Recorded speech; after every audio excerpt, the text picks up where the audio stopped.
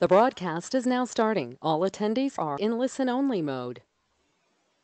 Hello, everybody. Thank you for joining us today. My name is Emily Kuda, and I am Percona's Senior Manager of Marketing Programs. We're going to get started in just a moment. I just want to conduct a little bit of housekeeping. Can you raise your hand to let me know that you can hear me using the GoToWebinar control panel? Great.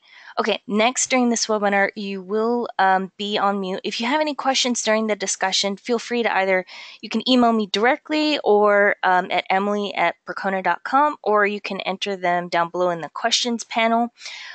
We'll take time to answer as many questions as possible. But in case we run out of time, I will send a copy of the questions over to the presenter, and we'll do a follow-up blog entry on Percona's database performance blog. So after the webinar ends, you will get a copy of the recording and the slides within 48 hours or less. So with all of that said, I'd like to thank you for attending today's webinar as we talk about running MongoDB in production. This is part 1 of our series, presented by Percona Senior Technical Operations Architect Tim Vaillancourt. Take it away, Tim. Hi, everyone. As Emily said, this is part 1 of the series, so we won't cover everything today, and I'll mention later what the dates are for the other 2 pieces of this. Starting off, I work at Percona, and it's easier to say that I kind of use open source technology to solve problems than kind of be more specific than that. This is just a list of some of the techs that I work on, but mostly I work on MongoDB at Percona. We're going to move pretty fast today because there's a lot to cover even in this third of the entire series, backup, security, and monitoring. And the reason I chose these 3 to start is because I feel they're pretty much the most important things to be worrying about, and sometimes they're forgotten. So maybe starting with them will help with that. Quickly with terminology, if you're very new to Mongo, I'm going to use a lot of terms that might sound a bit strange. So of course, Mongo is a document database. We're going to talk about fields, which would be a piece of a document or a single key value in a document. Collections are similar to tables. If you're from MySQL, databases are the same. And Mongo has a type of collection called a cap collection that I'll mention that is a fixed size. So you can only add a certain amount of items to that collection. Replication uses an uplog, which actually is a cap collection and uses terms primary and secondary. Primary can receive writes, secondary can become a primary or take reads. An election is the process where we decide who is a primary member if there's a failure or a startup, and voting is a process that nodes that have votes perform to cause the election to happen. Hidden secondaries are nodes that cannot become a primary in the election. We'll mention that in backups. And when I say majority, I mean most of the members in the replica set. We'll talk about that soon, but in a 3-node replica set, a majority would be considered 2 nodes that contain data.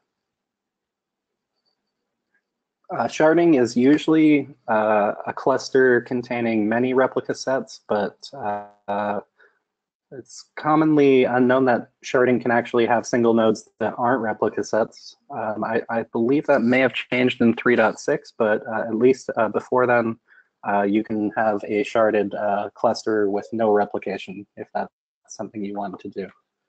A shard key is what determines how the data is partitioned across the cluster. A chunk is a unit of data in the cluster up to 64 megs.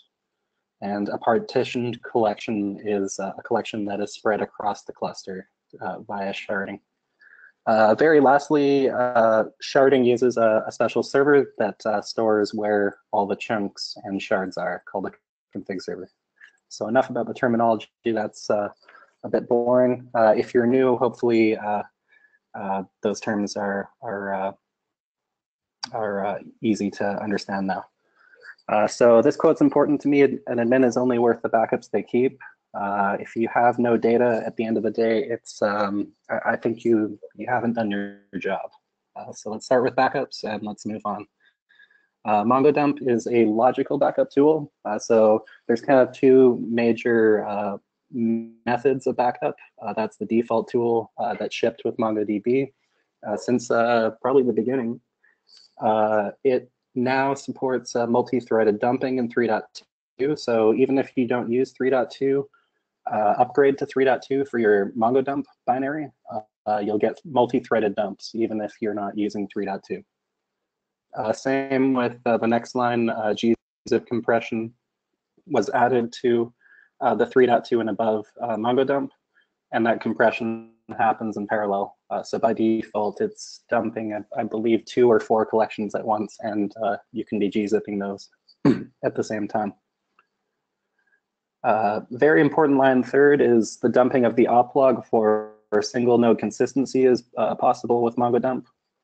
And it's also replica set aware. So you can say, here's a list of servers only dump from the secondary or primary or nearest. Read preferences is something you can look up, but that's a nice feature. The process it uses to do this is almost kind of like a client application, just dumping all the data. It issues a find query on every collection, stores the data per collection in a file, and if you're using the oplog dumping feature, it is storing the oplog in a .bson file called oplog.bson.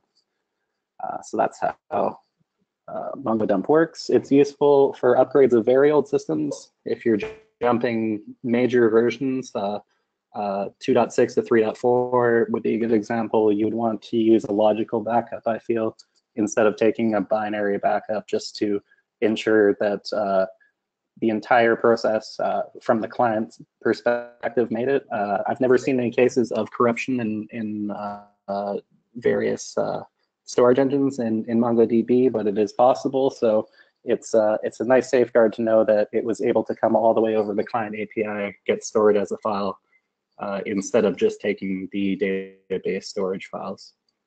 The next line I kind of just alluded to, it allows you to be protected from binary level corruption or storage engine corruption.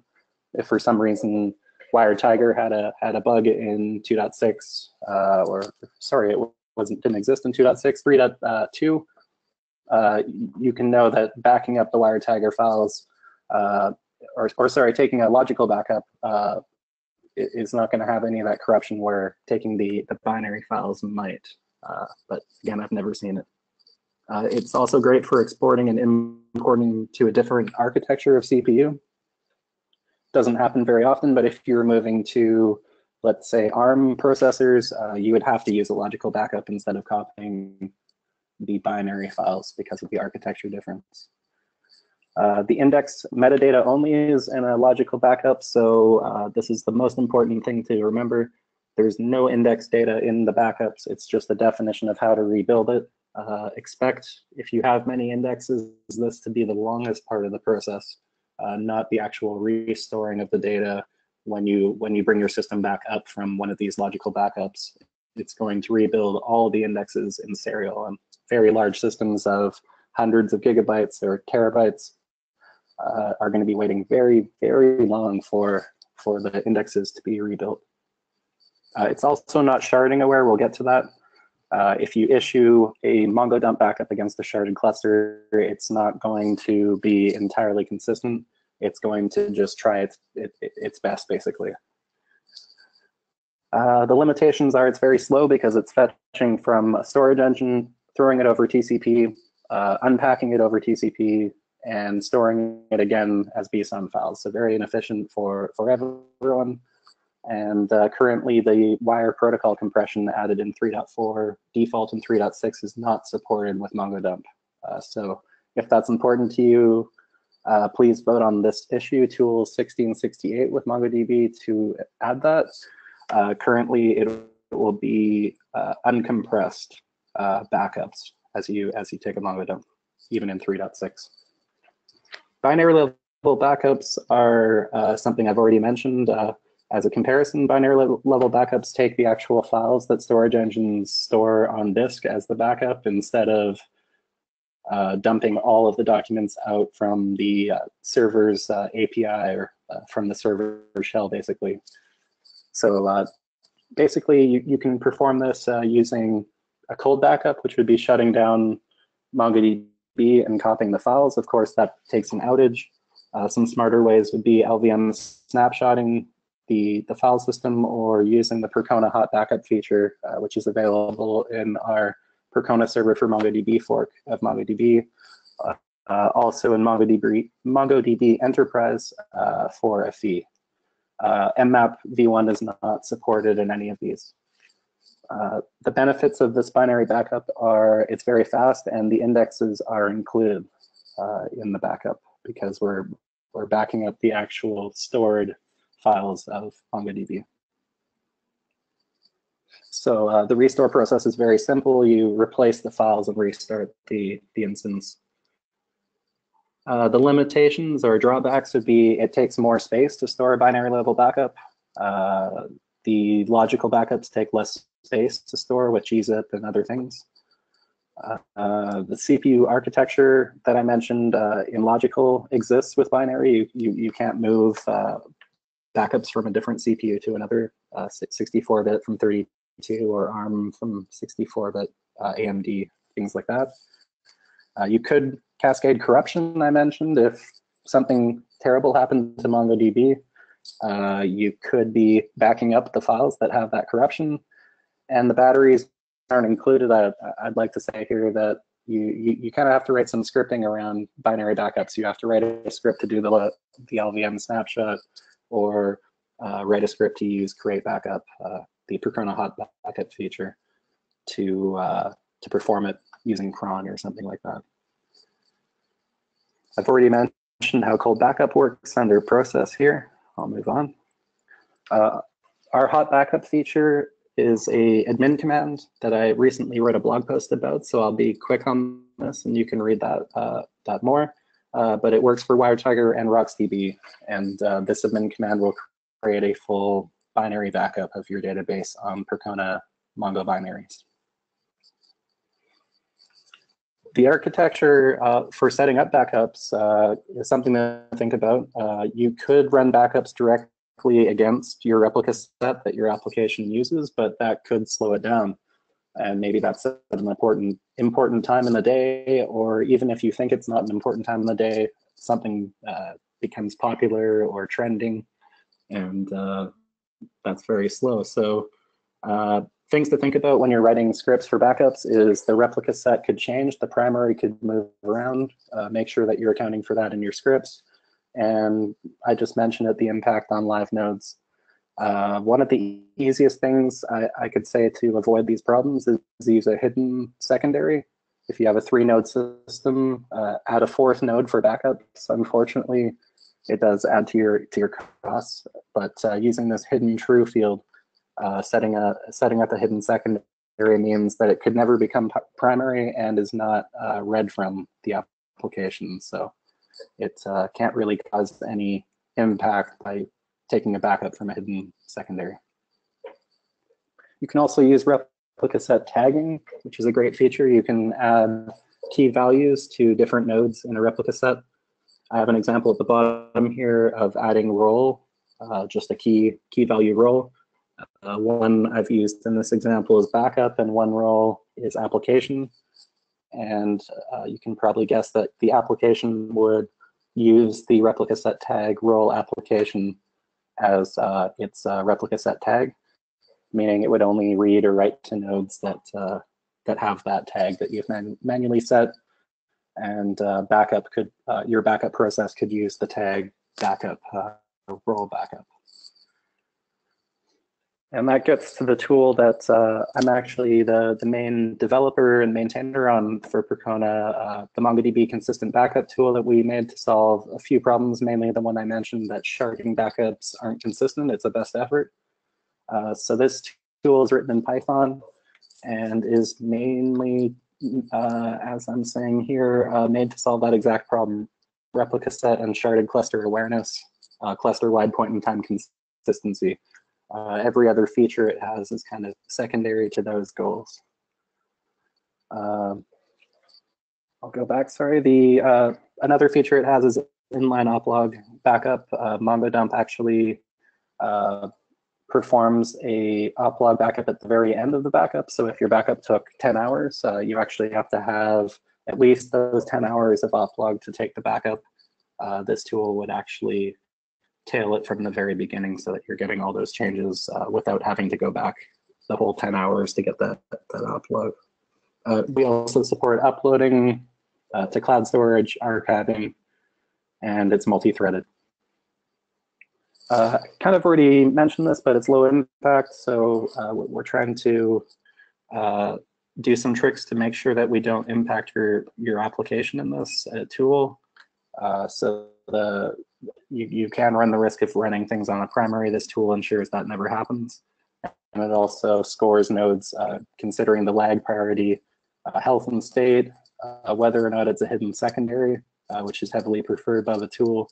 And last point is very important. It fails if chosen the primary as the backup source, because we never want to impact the primary, which we can pretty much guarantee is used by the application. So the code doesn't allow that to happen.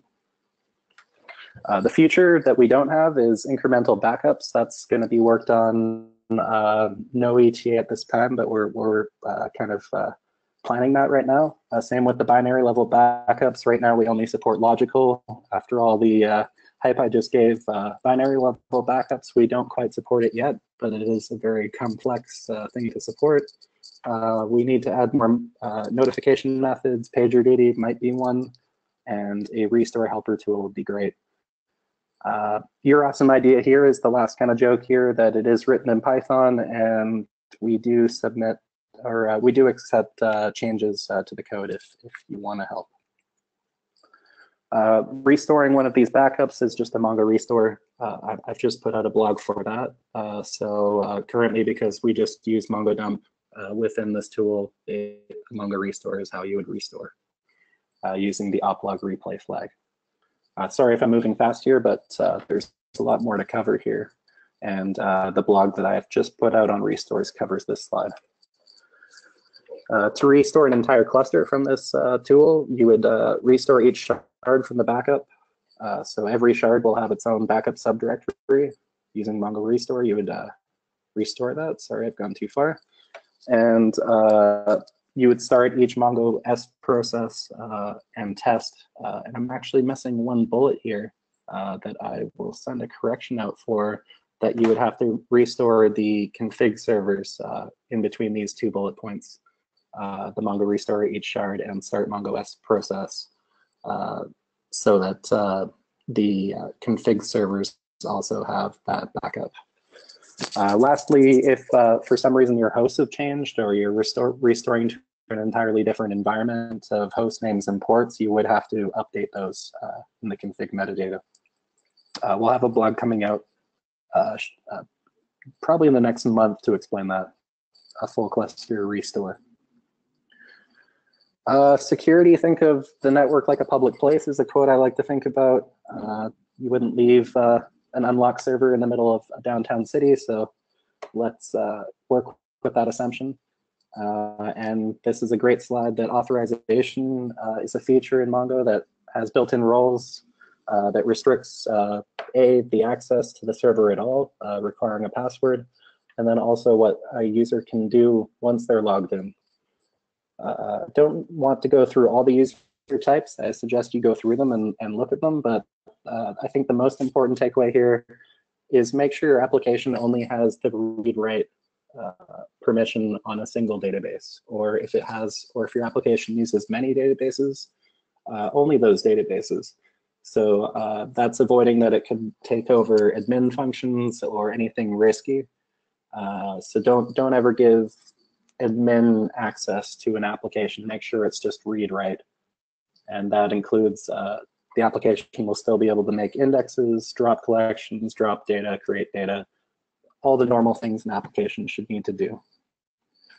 just make sure that you never give it anything like user admin or anything with the name admin in the role. Also, always enable authorization first. Once an application is written, I've never once been able to successfully roll out authorization once an app is out in production. Just personal experience there.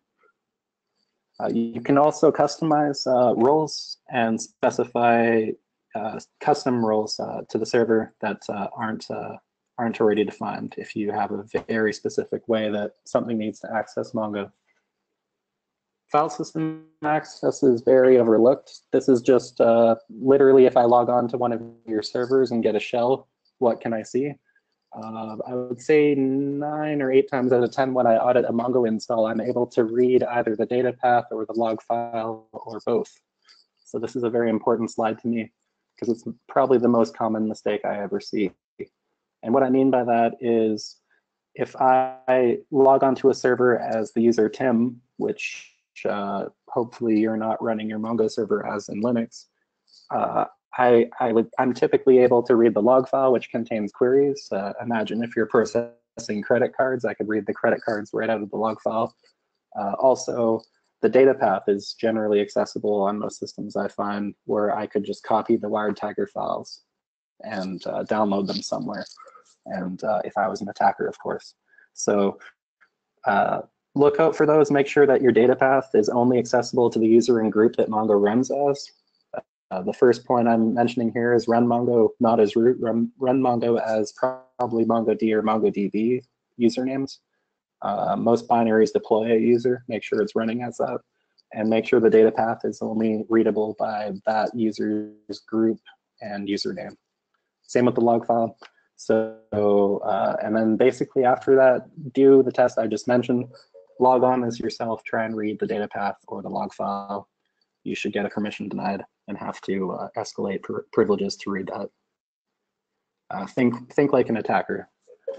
Key files are included, SSL certificates, and the internal authentication probably should have mode 600. Here's an example of me being able to read a log file as the user Tim on a host here. I'm just doing an ID command to show you that I'm not the MongoD user, and then I'm tailing one log from the bottom of the MongoD log file, which I shouldn't be able to do. Network security, network access is very important. Mongo is great because it only uses a single TCP port, unlike a lot of Java apps or other things out there that have a JMX port and separate ports for things. Everything is just one port. Define that port, usually 27017, and the client API replication and sharding all happens over that port. So your network admin's job is very easy in the firewall, one set of rules typically. Sharding is interesting because only the Mongo OS needs to be accessed by the application. That's something that I find isn't implemented, that you should actually block access to all your data nodes in Mongo to the application on a network level. They only need to be able to talk to the routing process called Mongo OS, which is the gateway into the sharded cluster. So everything else doesn't actually need to be accessible to the application, only those Mongo OS processes. So something to think about. Replication, if you're using replication without sharding, you have to be able to access all nodes. So that's a drawback. So in sharding, you could really lock it down to just the routers. Replication, only just a replica set, you still need access to everything. Internal authentication is another great feature in Mongo that just uses a certificate or a password or a string basically to authenticate the nodes so that someone can't man in the middle and cause a dump of the data using initial sync. Creating a dedicated network segment for databases is great. If you can create a VLAN just for Mongo, that's perfect. If you can move your database nodes to Amazon VPC instead of a public network, that's great. But the last point is probably the most important one. Don't allow MongoDB to talk to the internet. And the main reason I say this is if someone breaks into your network, gets to your database servers, they're going to try and upload the database data offsite to somewhere else. So this is something I almost add as a Nagios check or anything to database nodes, because it's that important to me that you should never have a route to the internet on a database node. You should try and curl google.com and get an error, because it's just too dangerous for someone to be able to upload your database data to elsewhere. And the attacks that happened over the last 2 years to Mongo databases, you may have seen in the press, relied on that, being able to upload the data elsewhere. So the easiest way to do that is just remove a default route to the internet and make sure that your systems can only route to the VLANs or subnets that they need to. System access, I'm not sure if system is the right word, but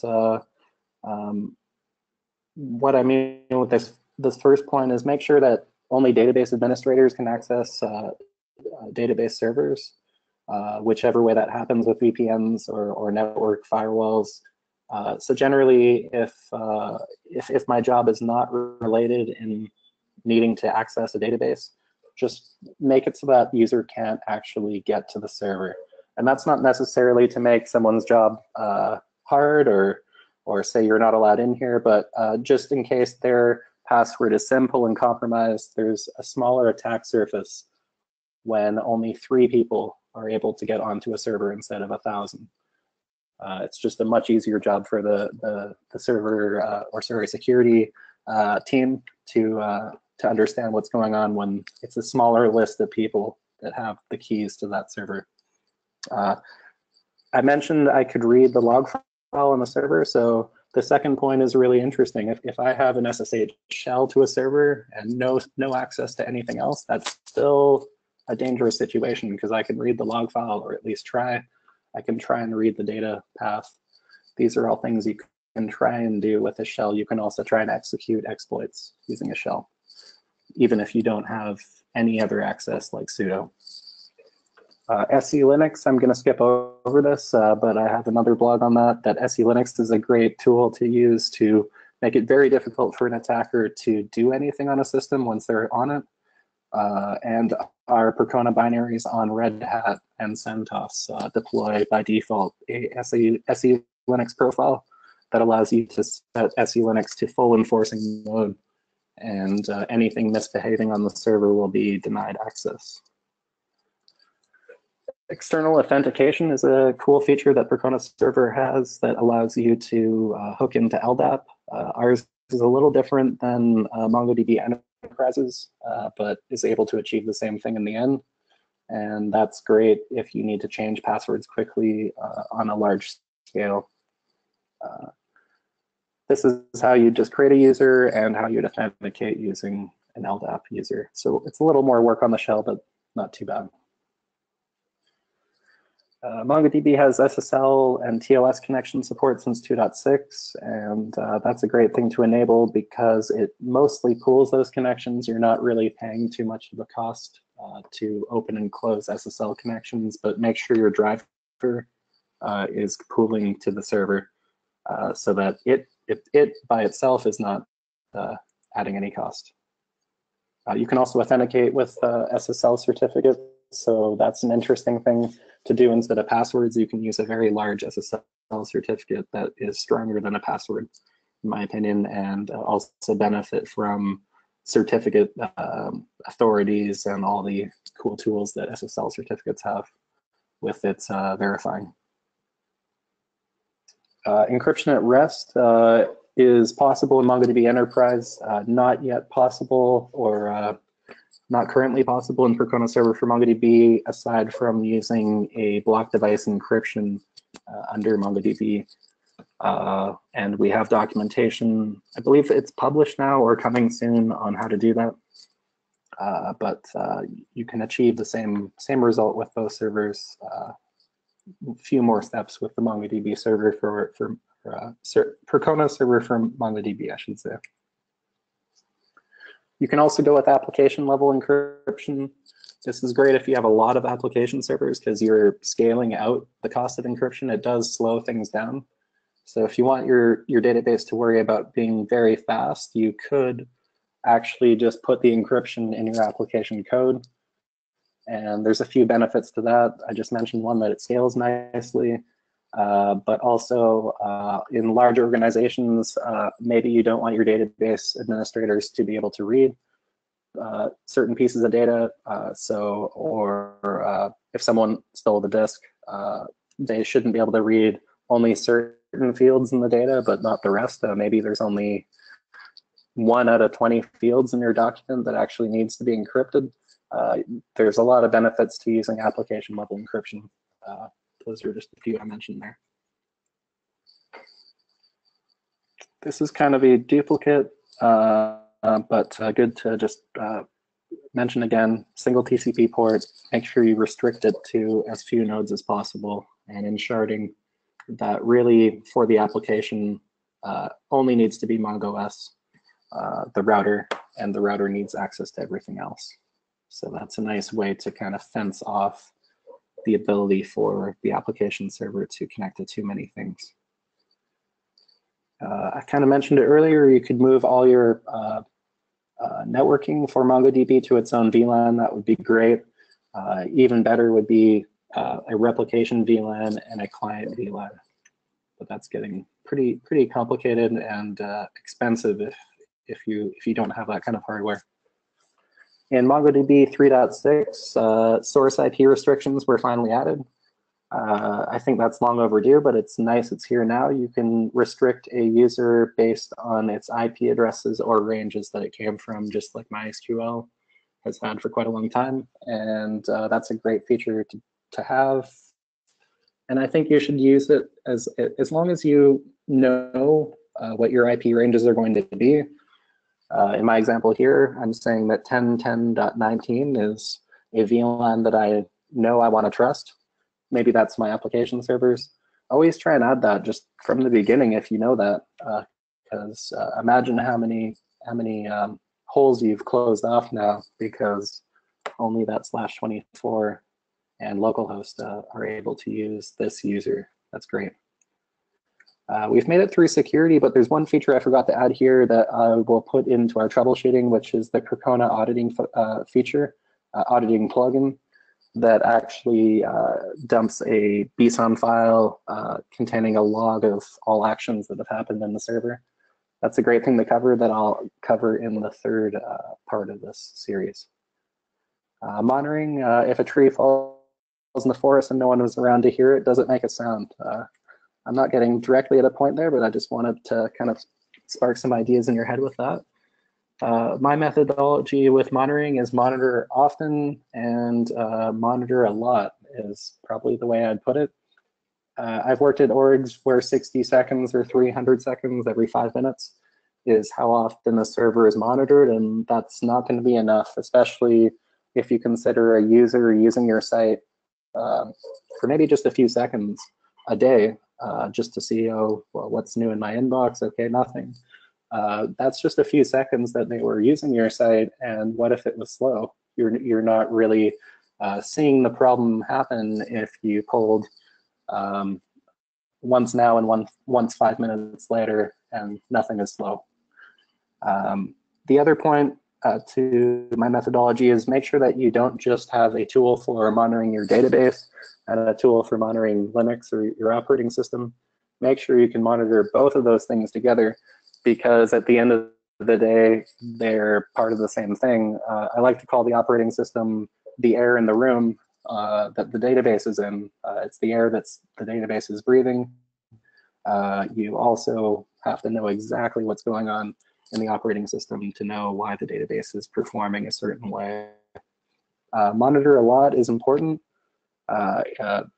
Don't just buy a cheap VM server somewhere and just store a few metrics about your server. Try and store as many metrics as you possibly can, I feel, until you have to scale your hardware to handle it, because it is that crucial to have. Thankfully, we'll get to a tool that will help you with that. My process for monitoring is add monitoring, of course. Make sure you have something. Use the monitoring when something breaks. If someone says, this looks funny, or a user said, this timed out, go look at the monitoring and see if there's any indication of an event happening. If not, okay, move on. Iterate and improve if you know why there's nothing in the monitoring, and add a graph for anything that made you SSH to a host. We don't have too many hours in the day, so it's great if you can say, this problem caused me to have to log on to a VPN, SSH to a node, read the log file for half an hour, just to find this thing, whatever it is. Imagine if you, after that incident, added a graph for that and moved on. You've just saved quite a bit of time, and especially consider that someone beside you or someone who was away on vacation maybe just didn't know that process, didn't work it the same way as you did. Maybe it took them 4 hours a year from now. Add that graph and save a lot of time. The other thing is review with someone unfamiliar with a problem. Sometimes I've worked on teams where someone is just great at solving that problem. It's not documented, and we really hope that person's around when things break. Make sure that doesn't happen. So the way I do that is, if I ever have a production incident and someone was away on vacation and comes back, show them the graphs from that day and ask them, can you guess what happened here? If they have no clue what happened, you need more graphs. It needs to be obvious to anyone that something has changed in the system. Important metrics to monitor are somewhat obvious in the database. You want to monitor operations, inserts, deletes, things that will kind of explain reads and writes to the disk and such. Cache activity, checkpoint and compaction performance is important with more advanced storage engines. Concurrency tickets, are you hitting limits with concurrency, basically? Documents and index scanning, that's great for seeing changes in the application usage. And engine-specific details are great if you have to get that far into the stack. I've broken down CPU here because I think it's important.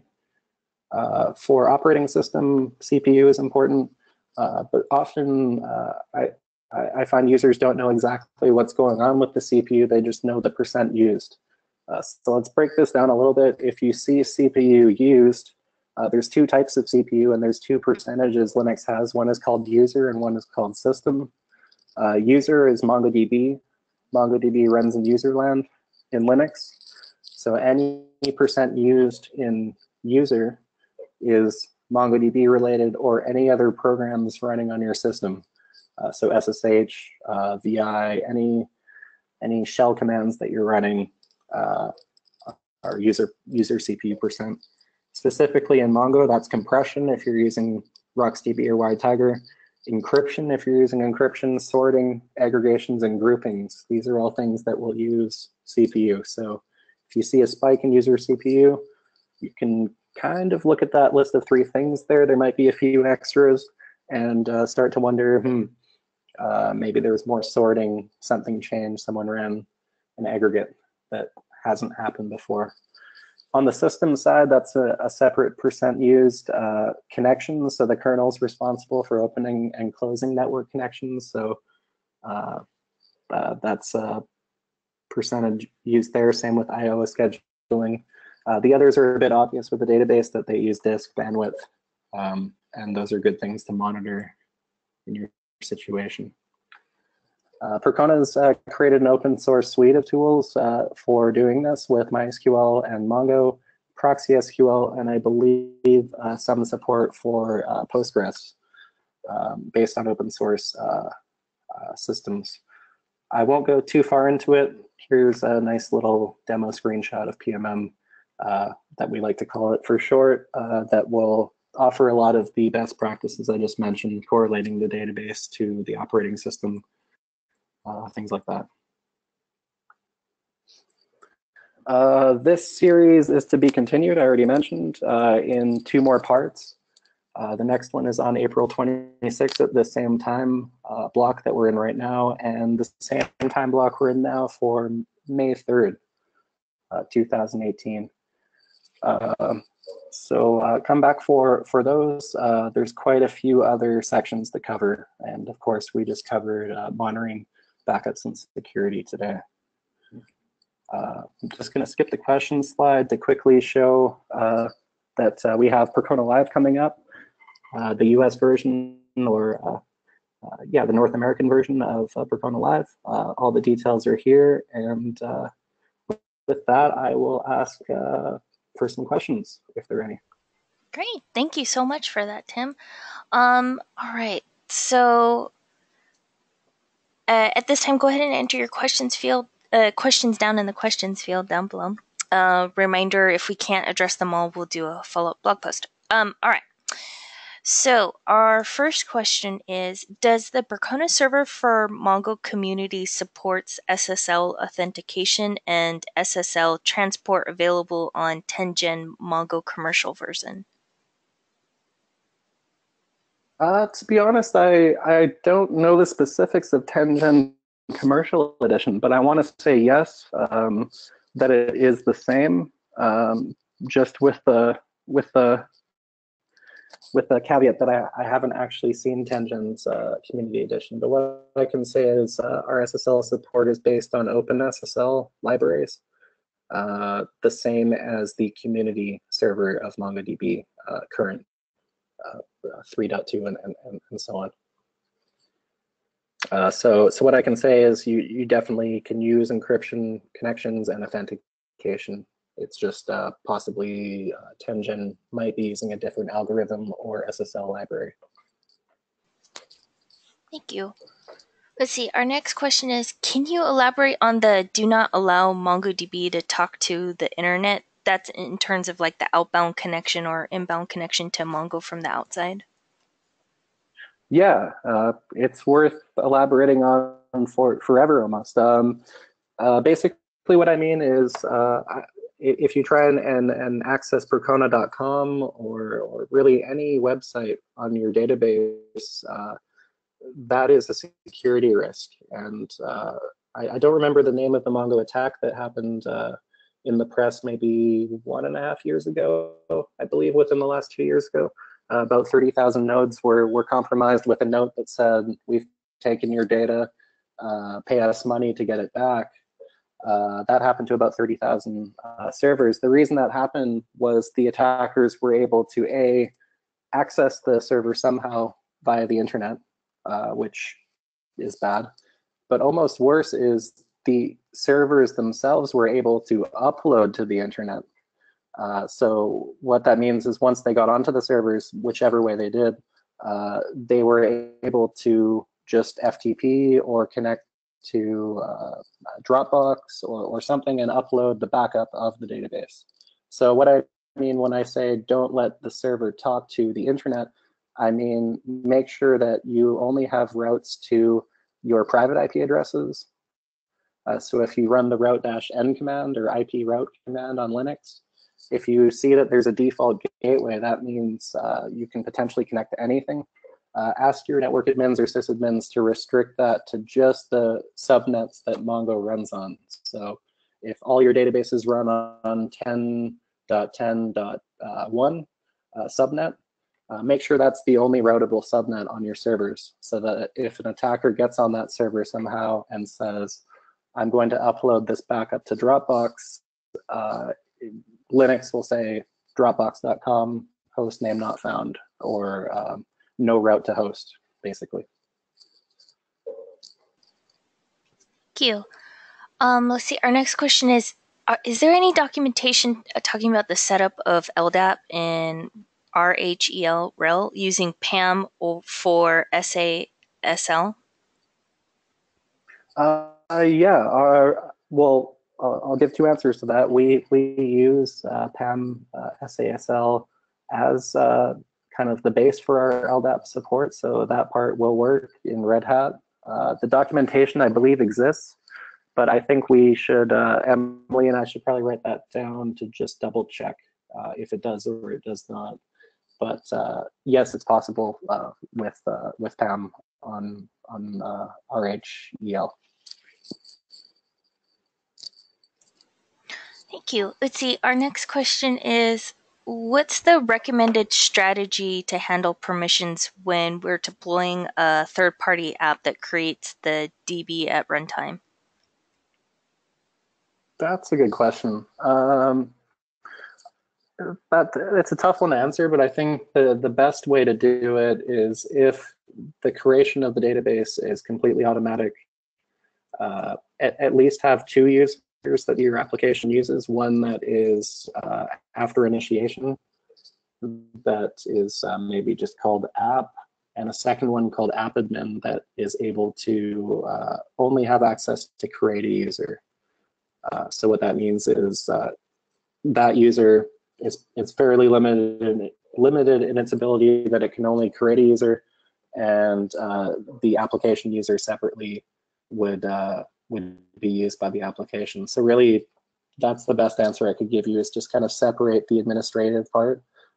So at least that part can be blocked if it needed to in a certain scenario, or at least your logs will show separate users actions for those things. You could also look at custom user-defined roles.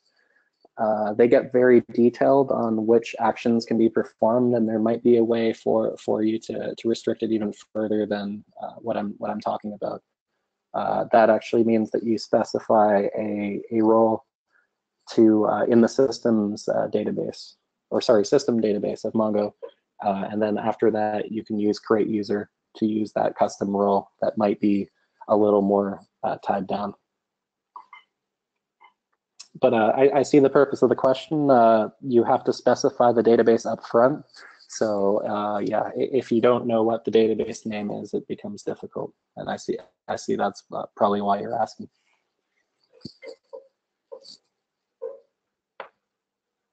Thank you. Let's see. So our next question is, so what's like the comparison for, Percona server for MongoDB versus like the Mongo Community Edition? Well, our goal, firstly, our goal is to make it as similar as reasonably possible. Reasonable is kind of underlined, that we try and make features that will be useful to a lot of people. So there are some really enterprise features that we haven't heard too many people in the community ask for, that we don't actually support feature to feature with MongoDB Enterprise. But we're making it as close as possible. I believe the best answer I could give you is probably look at the blog, I think, that just came out on the Percona performance blog for comparison feature to feature. But I think the main parts where we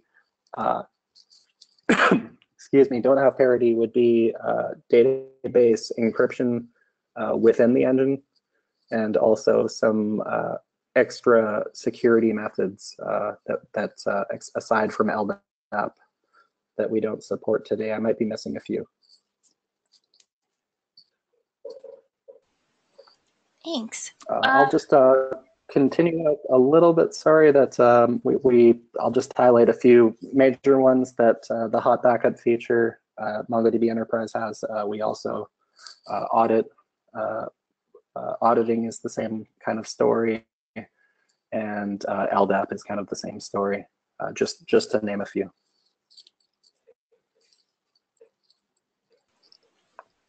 Thanks, Tim.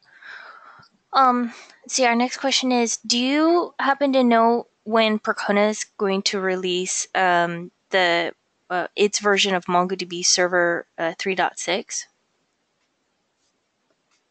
Yes. Well, actually, I should say no. I know it's very soon, as in days to weeks, but sorry, I don't have the date on the top of my head. I know it's basically ready for release. Okay. So this is kind of a follow-up question on the LDAP question. So regarding the PAM, so when they use it on the Community Edition, no problem. But when they use the Percona server for MongoDB version, it does not work on RHEL, RHEL? Right. Yes, our implementation is not exactly the same. I couldn't talk about the exact specifics, but I'd definitely go look at our blog, because just switching from community to our version is not exactly the same. There's definitely a difference either in the configuration file of MongoDB or the configuration of PAM. And I don't want to guess what it is for you, but definitely there is a difference in the way that MongoDB implemented it and Percona. Oh, sorry about that. That was I the definitely. Enterprise Edition, not the Community. That was my bad. Oh, okay, yeah. I believe it only was in the Enterprise Edition, but basically the two implementations are different. So I would probably go look at our documentation or a blog that Adamo from Percona did, and just kind of check everything from the start. Either the MongoDB config file or PAM could be where the difference is. And when I say PAM, I mean the etc pam.d directory, I believe.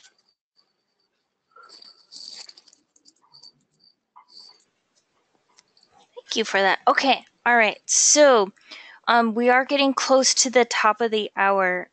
If there are any questions that maybe you thought of that you forgot to ask on today's webinar, you can still reach me at emily@percona.com, and I'll make sure to forward those questions on to Tim. And then today I will. I have recorded everybody's questions as well. So in case for those that we needed to do follow up offline, we'll reach out to you separately. With that said, thank you so much, everybody, for attending today's webinar. As we talked about running MongoDB in production. As a reminder, there are 2 more parts to this, so stay tuned. We'll be sending out email invitations, or you can register online if you want to save your spot early. We'll see you on future webinars. Thank you so much, Tim, for presenting today. Thanks, no problem. And see you at the next parts, everyone.